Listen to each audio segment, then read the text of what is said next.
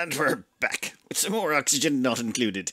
And today it's time for a little bit of a refocus on what's important. We're trying to make a colony here that's completely labour-free. Well, that is the endgame goal. In the intermediate term, they're going to have to do a whole bunch of work. But that means we need to knock out one thing, research. That's the main stumbling block. Until we've knocked out all the research, like we can't have a labour-free base with beach chairs, for example. We need those. And to get those, we need data analysis research, which requires orbital research. So we need to get into space. To get into space, well, we're going to need to deal with the extreme meteor showers we've got enabled on this map, so we're going to need a lot of steel. So, and for the steel, we're probably going to want to access all of these ancient specimen fossil stuff. We need to get all 4 of them, and that'll give us a whole bunch of fossil to make more steel. More importantly, I want more labour. 14 duplicants is not enough for that sort of stuff. So, to get that, we've already got the food, so all we need now is oxygen. So I'm thinking we're going to put a giant electrolyzer right here that's going to provide the oxygen for, say, about 28 to 30 duplicants. The votes are in, and it seems the Rodriguez has won the day, as opposed to a Hydra or Soggy Sopom or whatever that's called. Now, the Rodriguez has a little bit of a weird history behind it, in that I think some people hate it now.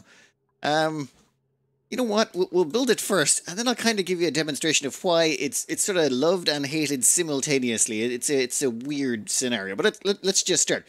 Very, very simple thing. At the time when these things were, well, when oxygen production back then, we're talking a long time ago. It was about September 2019 is sort of before the Rodriguez sort of had a tutorial made on it. Before that point, a lot of this whole Soggy Sopom thing didn't exist. How did people make oxygen before that? Well, in interesting ways. Very interesting ways. So, this little beauty here used to be one of the more popular designs. Thing is, it only really produces 888 grams of oxygen, but it is self-cooled. Wheezeworts back then didn't require fertilizer to give you the full cooling. Good old days. Anyway, so back in the olden times of September 2019, I had to do a bunch of Google searching to try and to find the old tutorials, because they've kind of been just swamped in, lost to the past, so to speak. But this was probably one of the more popular ones. However, there were others. For example, stuff like this, not too uncommon. I mean, the whole thought was the oxygen would just fall into your base, and it didn't require you to put power into your gas pumps or anything like that, so it was seen as a thing. I mean, it might stifle your crops later on, but you'd probably do something to take care of that later. Probably. Or your base would collapse horrifically. Who knew? I mean, that was half the... I remember looking at this tutorial back in the day, and I mean, don't get me wrong, these things were very useful, but I was like, that looks horrible. It's not square, it doesn't fit inside 4 tiles. It was just, this type of design was too messy for me, which is why I wanted to design my own types. But yeah, these were the standards of the time. Stuff like this did exist, but these ones looked like a lot of empty space. I mean, you can see the guts of the Rodriguez designs, or even the 4-tile high single kilo oxygen ones. All of these things existed. It was just, there was nothing too unified, nothing too uniform, and everything ended up being too complicated and covered in a lot of automation that people didn't. There's also stuff like this. I picked this up from one of Brothgar's old tutorials. You can see the electrolyzer design on the right. That's more the standard of the day, which was one electrolyzer, and he was experimenting around with an extra large electrolyzer there on the left. And you can see a lot of the ideas that kind of end up going into Rodriguez's and stuff like that there. It's just, it's all a little bit weird and spread out. So I did find this one. This was released in, I think it was August of 2019. And this person has what looks very, this basically looks like a half Rodriguez. It's maybe about 1 tile taller than normal. But it's only got about 3,500 views. So I don't think this one really hit the mainstream, so to speak, or didn't just sort of penetrate into the public consciousness. But yeah, this is pretty much a half Rodriguez with a very complex cooling loop involving a bunch of, never mind. I got sucked into a rabbit hole on that one too, but it's just interesting looking back at all the old designs and how they mutated. So let's throw together the good old-fashioned Rodriguez. Now, and compare, contrast, see what made it take off, or what made it, no, not take off, made it so attractive to newer players. One thing that people seem to hate is some people refer to a Sopom, self-powered oxygen maker, SPOM, and a Rodriguez as the same thing, and it kind of became an interchangeable word for a while, which drove some people a little bit crazy. I don't know, I get it, I suppose. If something, it's sort of the way jacuzzis are actually hot tubs, they're not actually jacuzzis. Or wait, is this the right? Yeah, no, jacuzzi's the brand. Whatever, it's basically a brand becoming a name for something, and some people got a little bit frustrated with that. But I think the main sticking point of something like these that drove a lot of, drove some dislike, not, I don't want to say a lot, was just a case of it killed a lot of the creativity. Like, you saw some of those weird designs we showed up. They were not, like, most of them were very different from each other, and everyone had different ideas on what was going on. The problem was, when a solid idea is found in Oxygen Not Included, what normally happens is, well, everyone just sort of takes that idea and runs with it because it's the most efficient way of doing something. And that's happened with, well, more than a few designs. For example, how many ranches have you seen that contain this sort of exact design? Even down to that little pneumatic door trick. Oh, I keep forgetting about that one, but that one is so handy. Like, there's all sorts of little designs, or even kitchen designs, or bedrooms, or bathrooms, or there's all these things that have just been found out. Like 4 years ago or so, back in 2019, not all of this stuff had been codified. There was no codex of what you build, no design guides. You have to just sort of figure things out, look at Let's Plays, and just sort of wing it half the time. Oh, I am deadly sure there were better oxygen makers and better everything out there. But the problem is they were probably hidden on the Clay forum or somewhere on a Reddit, or, you know, they were just lost and misplaced everywhere. None of them had actually sort of ingrained themselves.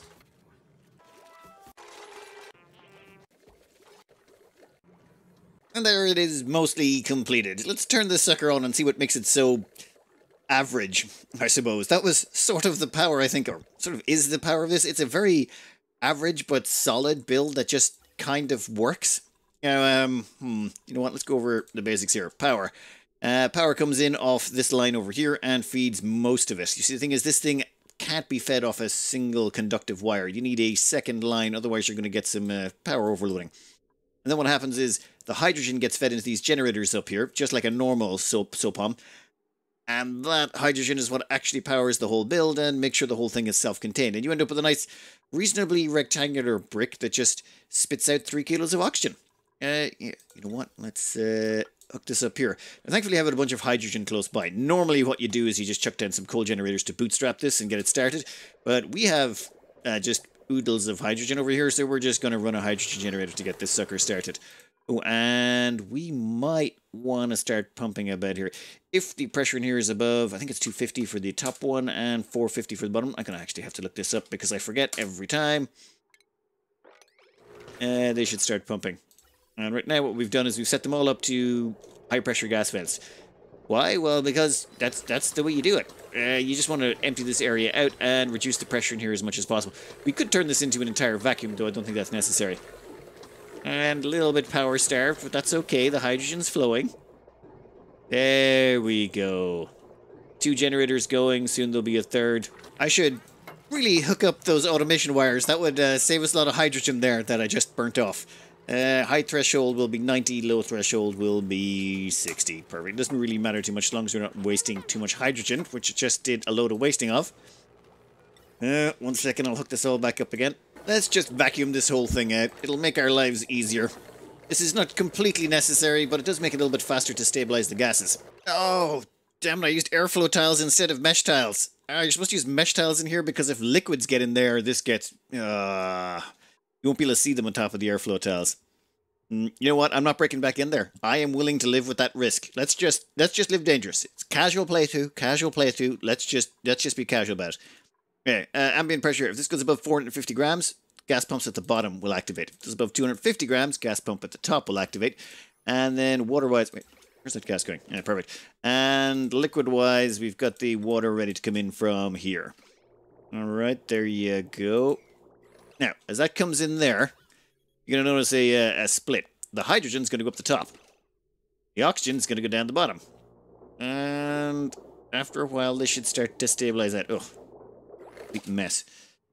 First thing you want to do is make sure that the hydrogen is just going to dump out. You want that to dump out. You don't want it mixing with the actual hydrogen going into your hydrogen generators, or you're going to get damaged generators and all sorts of mess. So you just dump the whole mess out. Oxygen, you got to make sure it's hooked up to these high-pressure gas vents, or gas tanks if you don't have access to high-pressure gas vents, as in plastic.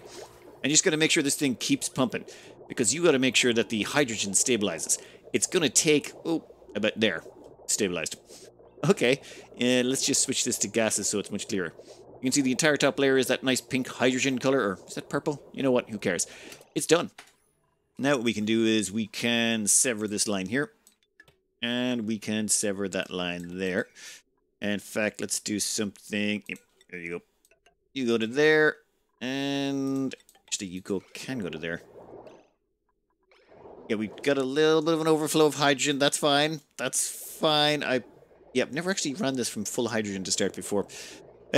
Hey, you guys over here, we want you to start hooking up and processing onwards. So you can go to there, you can go to there, and you can go to there. Then we can sever those suckers right there, and that high pressure gas vent can go. We now have the ability to produce 3 kgs of oxygen per second, so long as we keep feeding it enough water. Like, a lot of water. It's going to take a fair chunk. And I've done a little bit of preliminary pipe work here to help us along. Come on. Done. There we go. So that's going to come up here, and then what we're going to do is we're going to sever this section and introduce the new ones. And I know severing makes me uncomfortable as well when I say that. All right, you're going to go there, you're going to go straight on, and you're going to go straight on. Then a little bit of snippety, snippety, snappity. Done. Then I want to make sure they get the full cooling treatment. So, how was I going to do this again? You go there. You go there. And you go there. Snip, snip, snip, snip, snap. Damn it. Done. And then we cancel any pipes we tried to overwrite with. Oh, yeah. These guys got to be hooked up down here as well. Yep. And you go across to there, you go across to there, and the third one, well, yeah, we'll figure out where you're going in a minute. Nope, done. And leave you connected. I think that should allow the oxygen production to continue as normal with almost no interruptions. But now we've gone from 1.5 kilos to 2. Alright. And we still somehow managed to pump in some nasty gas in there. There's some oxygen right there. You know what? Let's save ourselves a little bit of hassle on that front.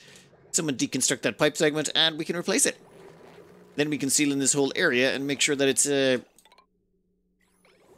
energy cooling efficient. There was a little bit of messy piping there, but we fixed it, and I think we're mostly done. We still have to hook up an overflow for the hydrogen, but by and large, this system is now up and functional. Let's just have a quick go over the advantages and why this just seems like a handy little oxygen production facility. The first thing is, it produces 3 kilos of oxygen. You don't have to care, it'll just churn out 3 kilos.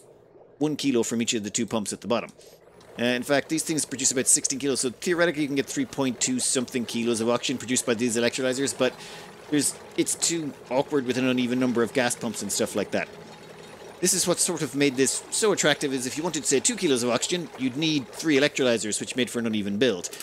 These 4 just produce enough hydrogen that 1 gas pump can handle it. For every 4 electrolyzers, you're going to need 1 gas pump for the hydrogen. This means doing it in stages of 4 just was convenient. So 1 kilo of oxygen was convenient, 2 kilos was sort of inconvenient, and 3 kilos was better, and everyone kind of went to 20 plus duplicants. So this sort of just ended up being a nice, easy to produce one that worked out quite nicely.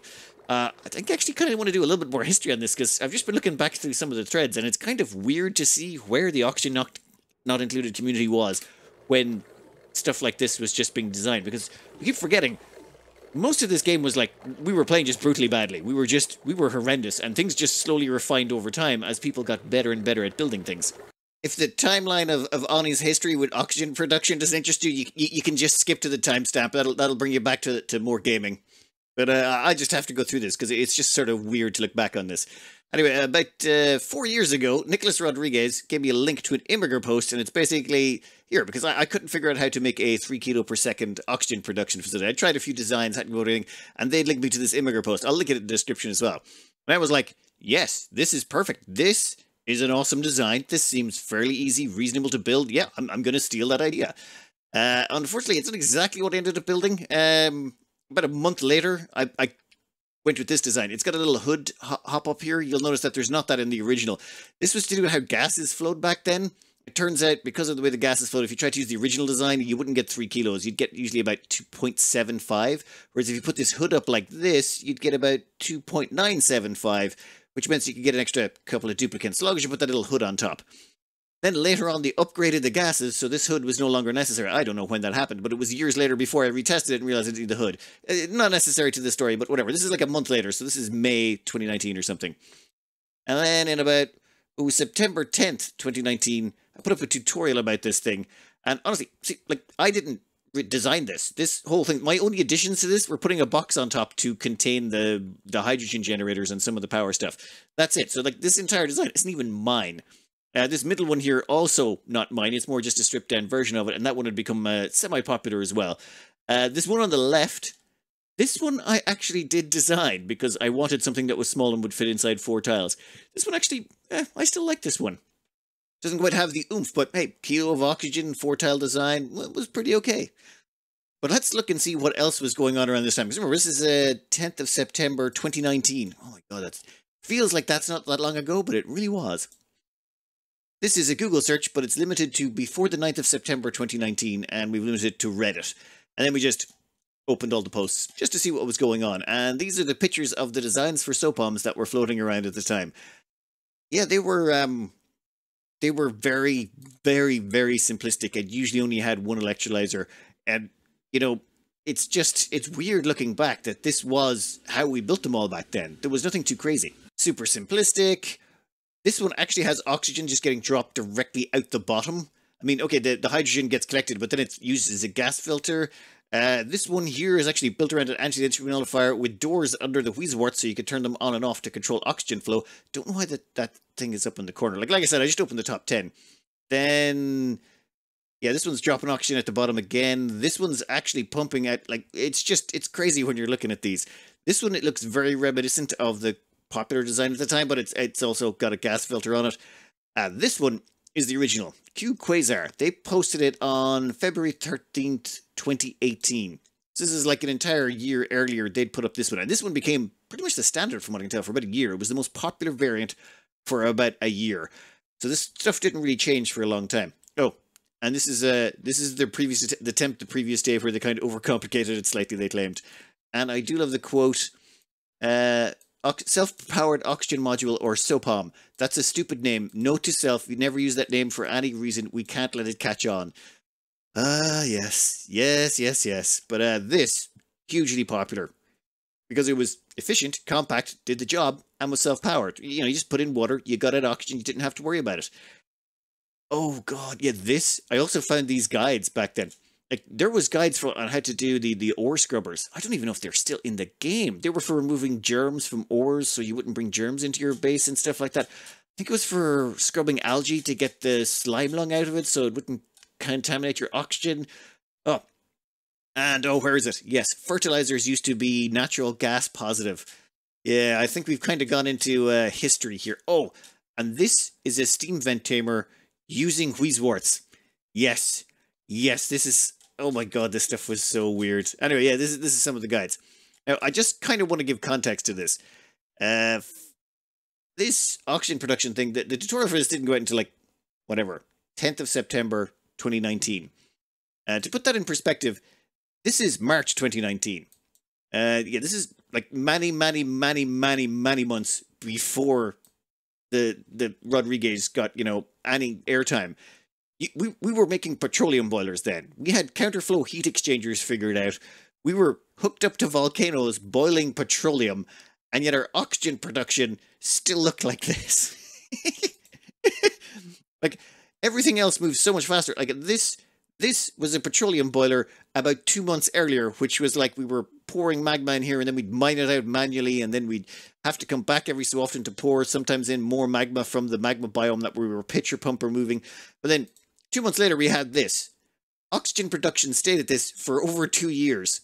It's crazy. It's crazy. I just look back at it now and I'm like, were we idiots? Or like it just took us so long to come up with anything new? Or, that's the wrong way to look at it, I suppose. It's just, the game is called Oxygen Not Included, and we didn't figure out what way we wanted to include the oxygen until way later than we first figured out how to boil petroleum. I suppose our priorities were in the right place. We wanted the power to run our industries, and the oxygen was an afterthought for the workers. Who cares? Who cares about the workers? Who cares if they get their oxygen? We were fine.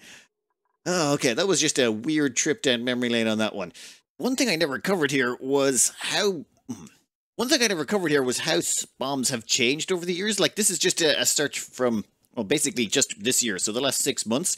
And you'll see that bombs have basically evolved a bit. Now it's more, they're trying to build in self-cooling systems and things like that to them, but basically the designs have sort of stabilized. Once you hit a certain level, there's no real kind of refinement that can go on with the basic ones. Until, of course, you start getting into the more submerged bombs and stuff like that.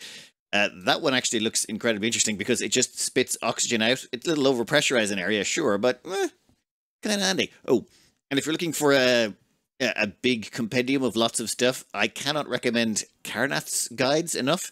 This thing has a whole bunch of, well, as you can see, randomized stuff in it. It covers everything to do with the electrolyzers, also some of the more exotic variants. Where is it? Yes, the submerged variants, especially ones without walls, all sorts of weird waterfall variants, all sorts of random junk like that. There's loads of really good stuff in here. I'll link that in the description as well. If you're looking for some inspiration or to try out some things, some of these I would never dare attempt on the grounds that they just look far too unstable, and I'd be worried on a laggy load it'd just all collapse. But if you're braver than I, there's plenty of fun stuff here in here you could try. In fact, I think we're going to nick one of the ideas from Karnath's guides. We are going to dig out a tile right here, because there's a block of sand. That sand is going to fall down, and it's going to submerge that flower pot. And then we are going to put in a pneumatic door for this flower pot, and we're going to transfer a critter over here. And submerged. Excellent. Now, I'll be back in 1 second with a pip.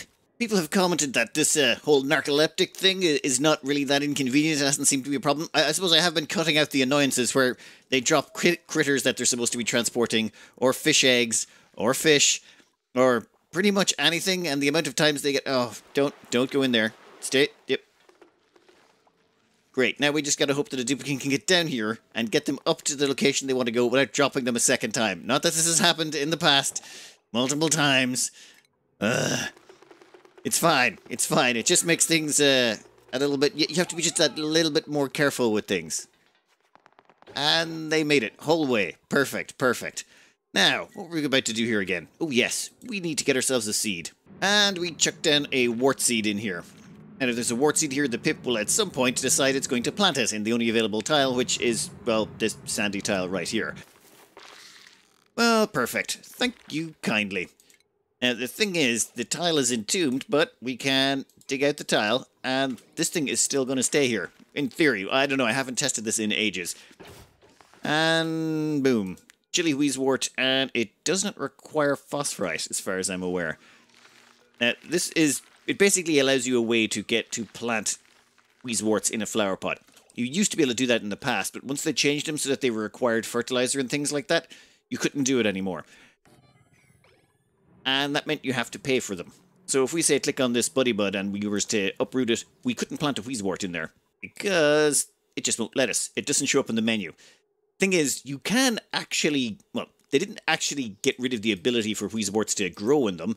They just removed your ability to plant them, which means if you can somehow trick the game into planting one, what you can do is just hit copy and paste.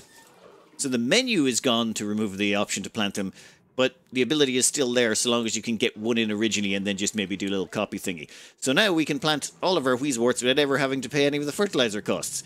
And we can just plant them in flower pots anywhere, which is great. In fact, can you copy that over to things like this? Oh, no, pity. And there we go. We've got portable Wheezewort cooling. Because I would like to make this even chillier, or actually what would probably be better is dumping all our Wheezeworts up here with the anti-entropy nullifier to make this entire area even more freezing. That should keep our oxygen cool for just that little bit longer without us having to, you know, make any real effort at all. Yes. Wonderful, wonderful abuses. Nothing like playing on a little bit casual. Alright, and as well as that, I want to try and route some more of that oxygen down into our base. And, oh, we've hired a new duplicant as well. Well, we won't give anyone names until they actually graduate. For now, they're going to stay in here until they've accumulated about 8 skill points. Once they've got 8 skill points and almost 20 athletics, we'll let them out. Until then, you're on the wheels. The next thing I'd like to do is take care of the hydrogen overflow. This is not going to compress the hydrogen like the last design, so we need to find some way of disposing of the hydrogen. And letting it just sort of float up to the top of the base does not seem like the best idea. No, submerging the Wheezeworts in hydrogen would definitely help their chilling effects. Actually, we might be able to help that out. If we just deconstruct that temp shift plate, wall that in there. Oh, actually, no, we wouldn't be able to access all of the props in here. Never mind. Leave it, leave it, leave it. But we can let more of that hydrogen up there if we wanted to. I just don't think we care enough just yet. Instead, what we want to do is hook this up to the main grid somehow. And I would like to run our power spine continuously straight up. Problem is, this liquid lock is in the way, so we're going to need to compress this down a bit and make it a little bit more friendly for that power cable passing through right here. Now, removing this is a bit of a problem. I'm not sure if we can make this work. What I would like to do is try and maybe get in a sneaky mop command just to mop it up. Otherwise, we're going to have to stick in a liquid pump and things are going to get messy. I'm pretty sure it's going to get messy no matter what we do. Come on. Nah, too much liquid straight away. Yeah, well, that was probably going to happen. And anyone? Yay! We got in one mop command. Will this be enough to actually allow us to mop up the rest? I severely doubt it. It used to be if you got off a mop command, they would mop no matter how much water liquid occupied that tile afterwards. So they would mop for effectively eternity. Allowed you to mop up huge spills if you could just get that one down. Come on. Damn it. Damn it, damn it, damn it. Fine. They got 200 kilos and then they're like, you know what? We give up. But if we replace the block and then remove it again, shouldn't it give us the opportunity to do that a second time?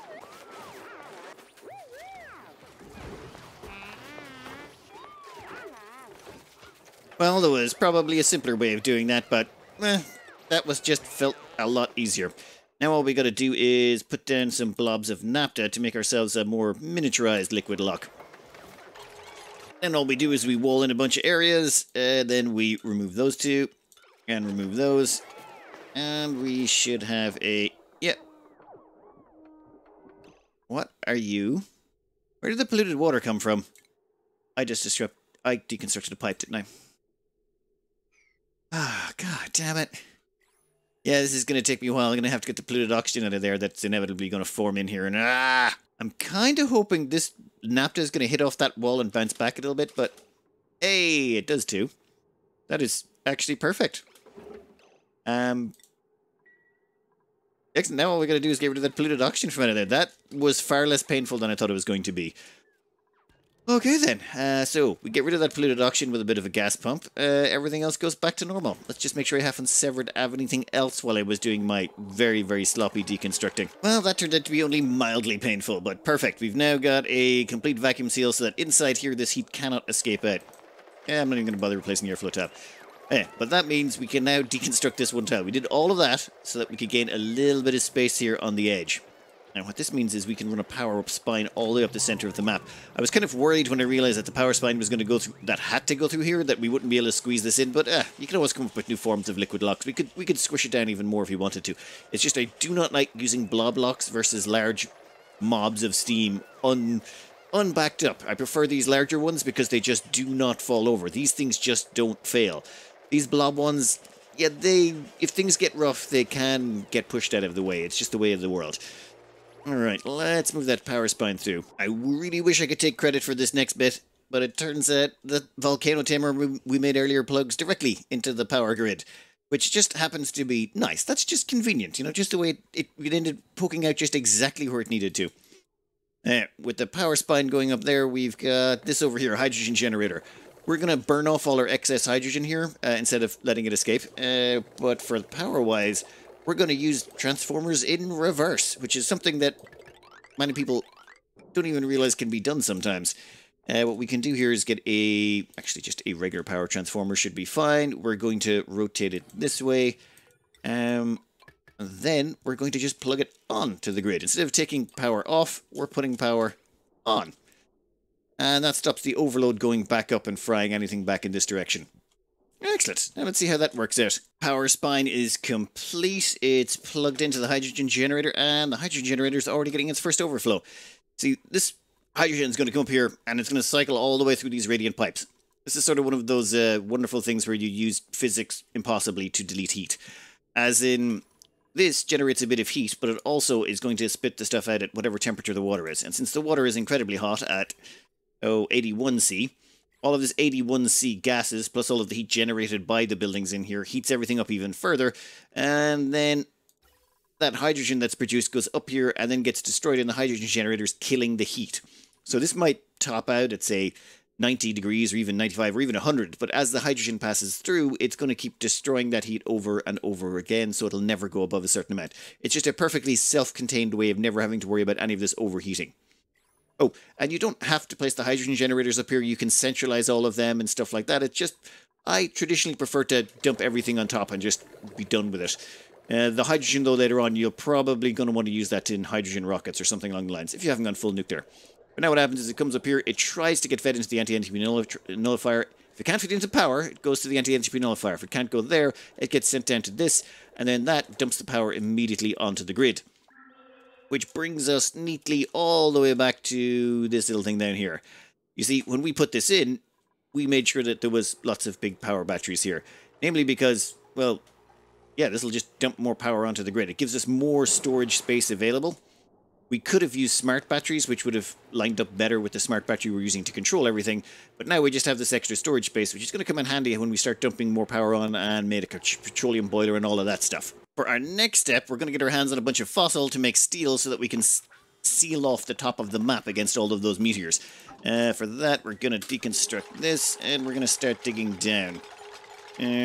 Thinking one there, and then one there, one there. We'd like to avoid this phosphorite if at all possible. Any of that phosphorite starts dropping in here or gets involved in it has a tendency to flash. I know this has happened to me before where I've started digging into magma or something hot, and then phosphorus has touched something and decided it wants to melt and then turn into gas shortly thereafter. So we're not going to go near that stuff. In fact, we're going to dig across, and then we should be able to dig straight down. What we're trying to get to is this down here. And I'm thinking we can do a ladder system down here. And we can make it out of obsidian as well. Might as well. We've got the stuff available. I am getting a little tired of duplicants showing up, mining a tile, running away. Someone else comes along to actually do the build tasks. Someone else comes along to do the digging tasks. So they keeps bouncing up and down from miles away. Now what we're going to do is, you're here. You're staying here, Matthew. Your job is to dig and to build. And you can't leave here until it's done. And what we'll do is, we'll cancel all of that. And we'll cancel all of that. That way they should be able to quickly and efficiently get down there. I should probably check to make sure as well that they don't have any scheduling conflicts. I don't want them to try and, like, pee their pants here. That would be bad. We have a few tiles left on their schedule. We'll wait until they're getting close to downtime, then we'll let them out. Or they decide to have a nap. God damn. It's just like, you're on a time limit, and every time they're like, no, we're just going to take a nap. It's cool, it'll be fine. Yeah, I remember why this was such an annoyance to deal with and why I put it down as one of those traits you never pick, because it just makes everything worse and harder to do. And off they go. You know what? We'll let someone else back in here to finish this off. Why not? I'm sure we've got someone else who can dig abyssalite. And down here we'll put down another liquid blob, and this will be sort of a vacuum chamber, and we should be able to get in here and... Ooh, they've got sticksters and everything. Huh. How long have those sticksters been around here? Never mind. I think they only spawned in when we got this close. They weren't revealed when this was revealed. And... done. Okay, now I just want to make sure that nothing here is going to flash to horrific gases if we decide to put a blob of naphtha right there. I think we're good. Yeah, I think we'll be fine. Alright, let's open the door and see if this does work correctly or it goes horribly wrong. Alright, there goes the first blobs of naphtha. That is actually perfect. And it's been removed safely. Okay, that means we can safely get in here and extract this. And once we've got this one, the other two should be easy peasy. Let the science begin. That's another petrified fossil knocked out of the way. Well, it will be once our scientist gets here and starts nodding their head at it. Actually, Grady? Why are you here? Somehow this seems to require the skills of a masterwork artist. That's probably it. So it gives a use for artists outside of their normal thing. And it seems once we've unlocked all four of this, we get access to a cache of, an extra large cache of fossil, which... Fossil you crush up into lime, and lime you make into steel. So it's basically a giant steel bonus. That's one of the reasons I always look for, like, when I'd be doing base loving videos, I'd always be checking for fossil on the map, because everyone always complained they never had enough steel, and I'm like, just mine out all the fossil on your map, you'll have plenty of steel. And then it just sort of turned into, is there any fossil left? Because people would always leave fossil behind. And I'm pretty bad this round so far. We haven't actually gotten around to mining it out, but if we look under, where is it? Minerals, see all that red stuff? That's fossil. And fossil is juicy, juicy steel. So we're going to have to excavate all that stuff out at some point in the near future. But for now, there is 2 more things we need to excavate out. This fossil and that fossil. And considering how close we are, this should be fairly straightforward and simple. This says, unlocking full access to the fossil cache buried underneath the ancient specimen requires excavation of all deposit sites. So I presume I have to, like, what I'm hoping is the last one I excavate is the one where they give us all the fossil, because I want to make sure that's the closest one. I, for example, did not want this to be the last one to be extracted in case it gave us a bunch of stuff down there that we had to transport huge distances. I probably should have left the other one, which I can't even remember where we put it. Ah, this one here. That one might have been slightly closer. No, this one will be fine. Assuming someone gets around at some point to... Wait, why are you missing a tile? Oh, I think I know what's going on. I'm pretty sure this is some sort of thing involved in the extraction process, so... That means we're going to have to put a tile there. And yes, okay, so this requires more space. Once this is excavated, we'll try the last one on bread. I'm pretty sure this is where we're going to be getting our sustainable fossil from, because I think that's what it does. I'm vaguely remembering this from a comment I read somewhere. And with completion, we get... nothing? Okay, fine. We will excavate this one as well, and then we'll go after the fossil fragments. We will take those 2.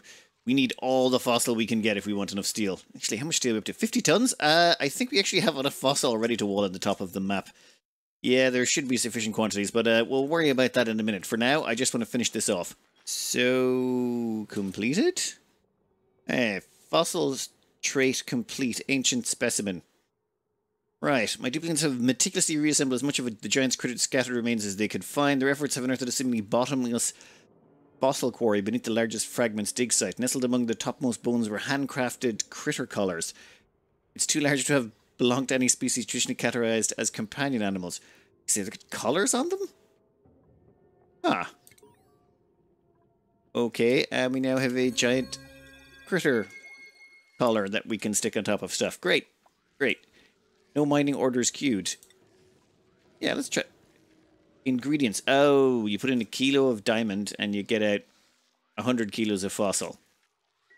Okay, that's not bad. I'm not sure I'm sold on that just yet, though. Unfortunately, I think that's all we've got time for today. I can't think of a small project we could squeeze in. Though I do have to start getting the fish out of here. The problem is when the eggs are down here with the fish, they've started overcrowding, which could cause all their numbers to crash out. So I moved all the eggs up here, but I think we're going to have to automate that so we don't have to keep coming down and doing it again and again. But for now, I'm going to cut this out here. I think next up, space. It's got to be. We need to get that research knocked out. Once we get the research knocked out, we've kind of unlocked most of the stuff we're going to need. Okay, we'll have to check the other planets just because they're there, but we got to start then designing a base that's completely self-sustained. We'll know exactly what kind of vents and geysers we're dealing with and exactly what we can design and how much we can support. Oh, and we're going to keep hiring duplicants in the background till we hit about 20, 25-ish or something like that, depending. We need a few mechatronics engineers. Currently, we've got 1 cook and only 1 mechatronics engineer, so that needs to change.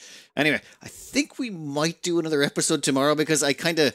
Well, I really, really want to get a few things done in here, and I don't want to put them off till next week. So maybe a little bit more Ani tomorrow? Anyway, I'm going to cut this out here. I hope you enjoyed it. Good luck.